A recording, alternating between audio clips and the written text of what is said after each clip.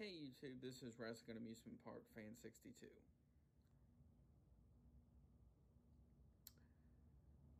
With what's happening in the world right now, with the current circumstances,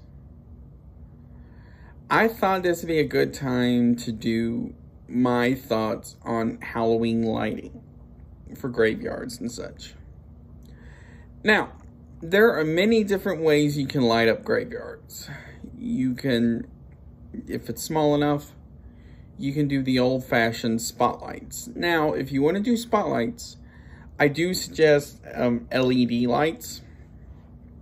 Yes, they may not be as green or blue as most, but at least they're something. You can, in fact, get any red, green, and there's another color in there, and blue at Walmart for, I think it's like $6.83.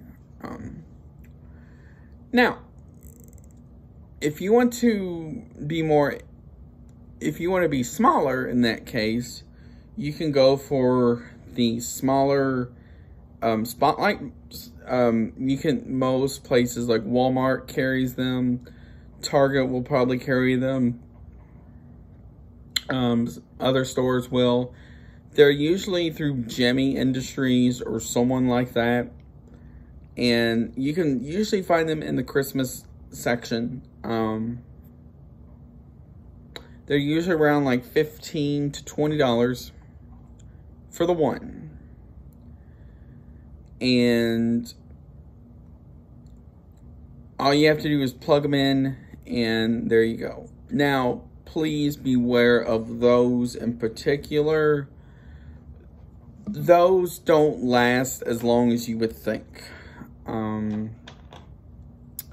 I had one or two that I got from Big Lots, only lasted a year and a half.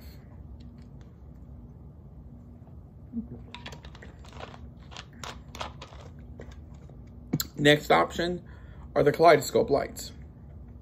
Those are good ones as well. You can get those in most stores. If you want them cheaper, the best place is Walmart. They're usually around $10 to $15. And you can get them in like red, blue, green, white, and some other colors. They're good options, and you can tilt them certain ways, among other things. So those are just some ideas on Halloween lighting you can do. And I will get more in-depth on lighting here pretty soon over what I think are some good lighting ideas and demos and stuff like that.